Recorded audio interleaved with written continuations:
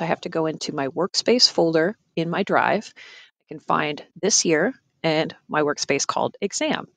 You can see here there's student 17's exam. So I go in here and my job is actually, now I have to unshare with the student.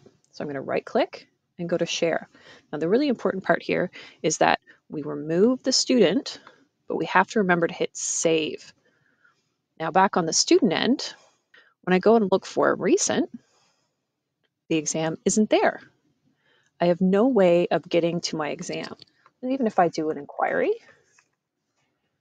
can see that it doesn't even come up as an option. And so that's the way that I can make sure that my students don't make copies of my exam or work on it after the fact.